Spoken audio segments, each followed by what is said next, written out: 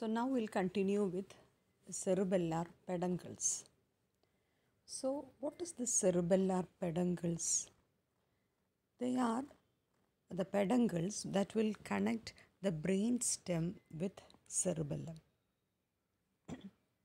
So the brain stem, mainly midbrain, pons and medulla, is connected to the cerebellum through superior, middle and inferior cerebellar peduncles. So superior cerebellar peduncle will connect midbrain to cerebellum. So the efferent and efferent fibers passing to the midbrain will be passing via superior cerebellar peduncle. Middle will connect pons to cerebellum and inferior will connect medulla to cerebellum. So one of the very common thing that you should know about each peduncle is what are the fibers that is passing through each peduncle. So look at that figure.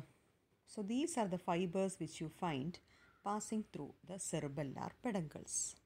So now first we'll start with the inferior cerebellar peduncle. Okay. So a list of fibers is given there. You are reading that posterior spinocerebellar, olivospinocerebellar, parolivocerebellar. A very large, huge list is there. But it is very easy to remember that once you think or you focus on certain points. Shall I say that to you? Okay. So think of inferior cerebellar peduncle. That will connect medulla to cerebellum. Fine. So you find both efferent fibers are passing and efferent fibers are passing. So first think of the efferent fibers. Efferent fibers passing from medulla to cerebellum. Always remember that posterior spinocerebellar, or otherwise termed as the Clark's column sensation, will pass through the inferior cerebellar peduncle. So the first fibers, posterior spinocerebellar, that you should remember, is passing through inferior cerebellar peduncle. And always remember, posterior spinocerebellar is passing through inferior cerebellar peduncle. This anterior spinocerebellar is passing through superior cerebellar peduncle. Now you imagine a cut section of medulla that is already been taken to you. Imagine a cut section of medulla. In that you are finding different parts. One is inferior olivary nucleus. Do you remember that? In that section you have seen inferior olivary nucleus which has got a crumbled bag appearance.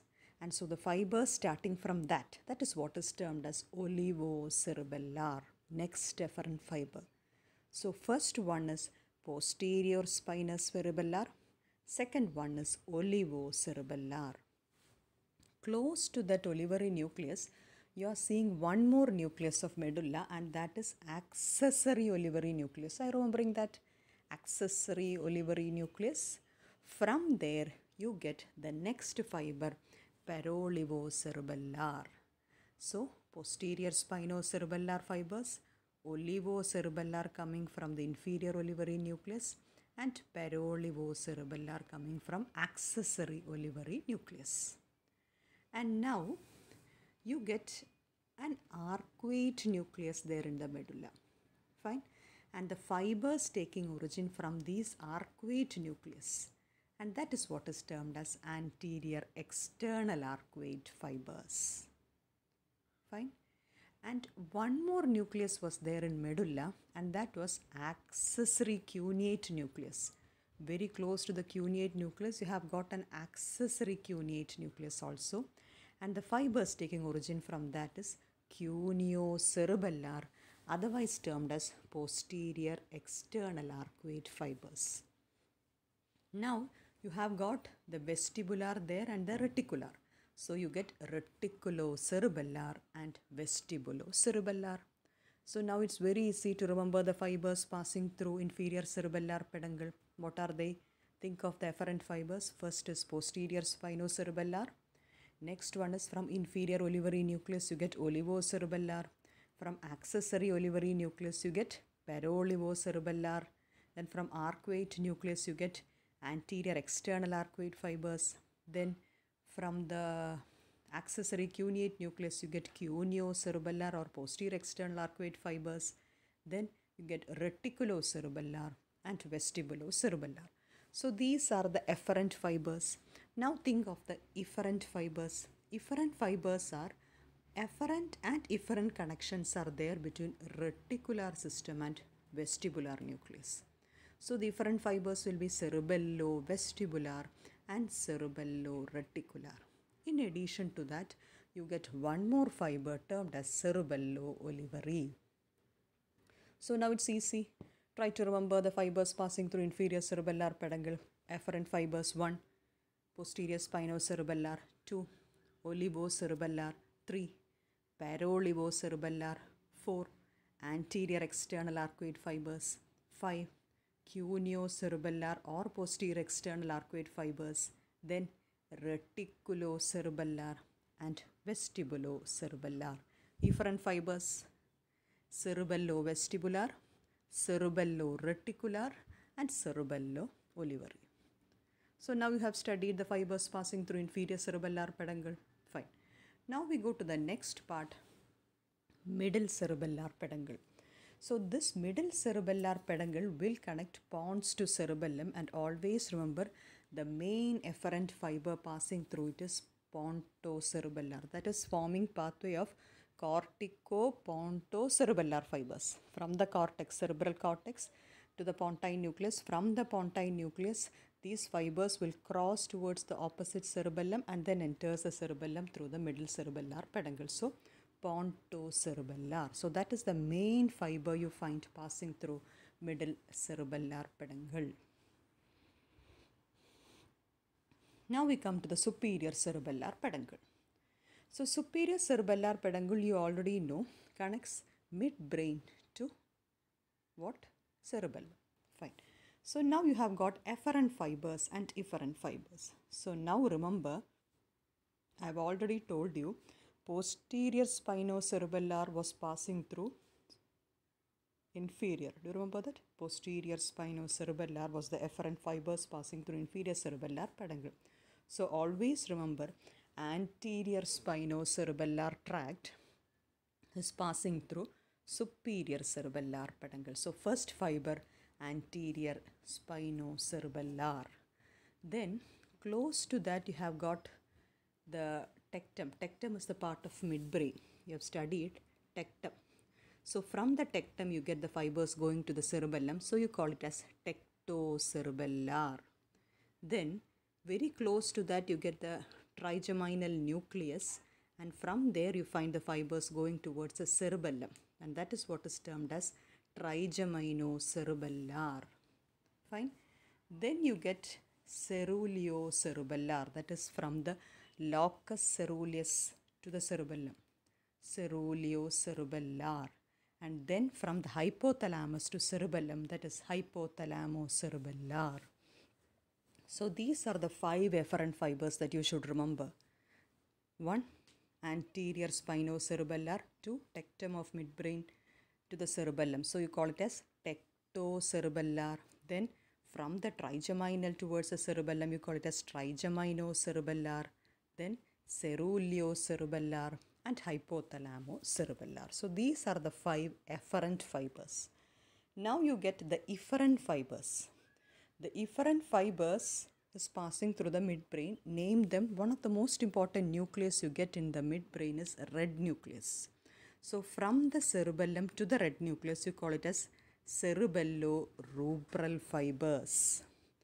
And one more fibers are there. The fibers taking origin from the dentate nucleus to the red nucleus. You call it as dentatorubral and dentatothalamic tract. Then you get cerebello-olivary and cerebello-reticular, which is also common to inferior cerebellar peduncle. So these are the efferent fibers passing through superior cerebellar peduncle. Recollect them once more. Efferent fibers: 1, cerebello-rubral, then dentatorubral and dentatothalamic. 2 common things: cerebello-olivary and cerebello-reticular. Look at the inferior cerebellar peduncle. You find cerebello-olivary and cerebello-reticular. Now say the fibers are passing through the superior cerebellar peduncle, both efferent and efferent. Efferent anterior spinocerebellar. 2. Tectocerebellar. 3. Trigeminocerebellar. 4. Ceruleocerebellar. And 5. Hypothalamocerebellar. Efferent fibers cerebello-rubral, dentatorubral and dentatothalamic, cerebello-olivary and cerebello-reticular. So with that we finish the fibers passing through each peduncle. So look at that figure. You are seeing the 3 peduncles being marked there. You are seeing the superior cerebellar peduncle connecting the cerebellum to midbrain. You are seeing the prominent middle cerebellar peduncle connecting cerebellum to pons.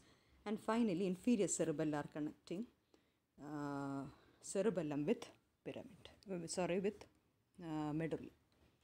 So with that we finish the cerebellar peduncles. Now we come to the arterial supply. Cerebellum is mainly supplied by 3 arteries.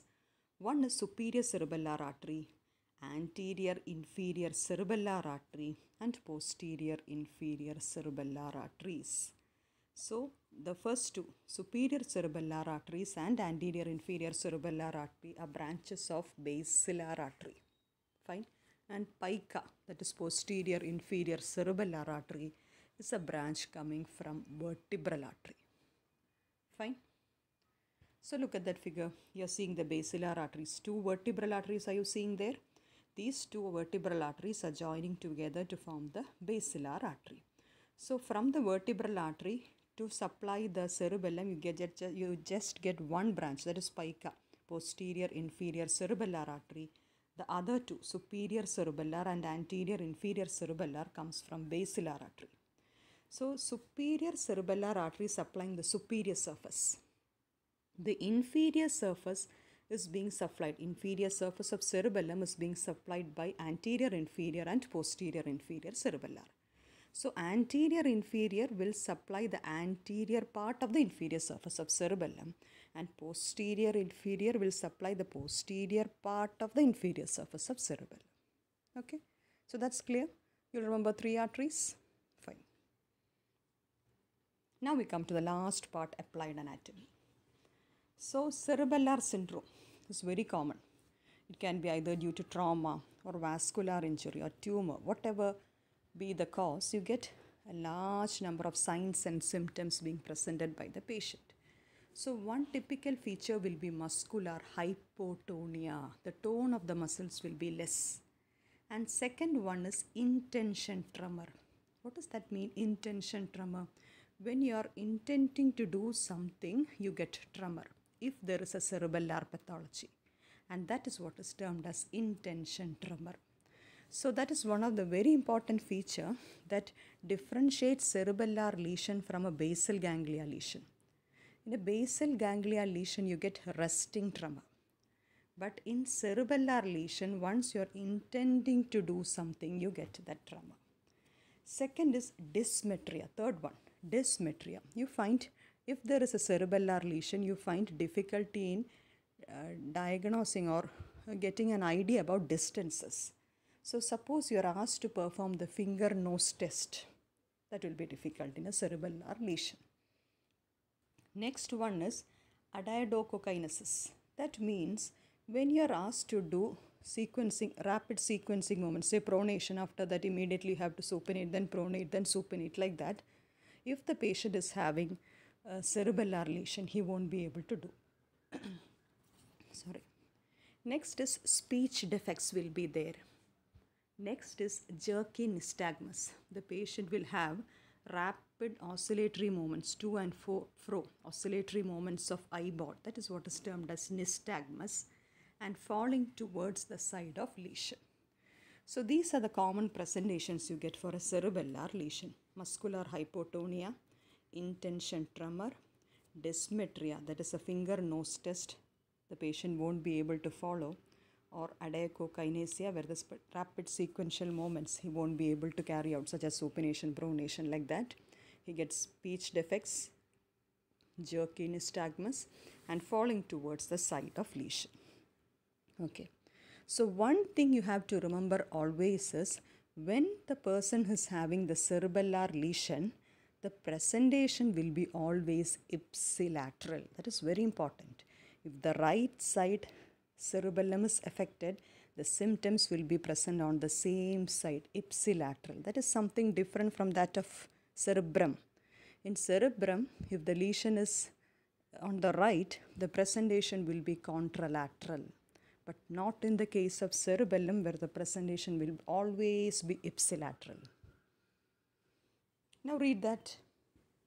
The signs of cerebellar damage: vertigo, ataxia, nystagmus, intentional tremor, slurred speech, hypotonia, exaggerated broad base gait, and dysdiacokinesia.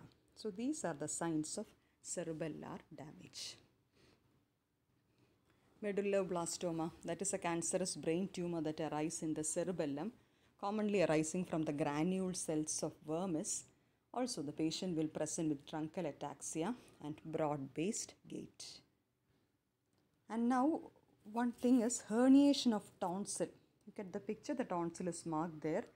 And one common feature, if there is an increased intracranial pressure, there is a chance of herniation of tonsil through the foramen magnum. And that is one of the very common, one of the very life-threatening complications you get. If there is herniation of the tonsil, it can sometimes compress upon medulla and produce a large life-threatening situations because it can compress the respiratory center and circulatory center present in the medulla. So that is herniation of tonsil. So I think with that we finish the topic. So in this class, in this hour, we discussed about the three cerebellar peduncles and the fibers passing through the peduncles, and then we covered some major applied aspects of it. And now I think I'll stop here, and I've given some questions regarding cerebellum and I want you to answer that questions. So I think it's clear. Now I shall leave. Okay, thank you.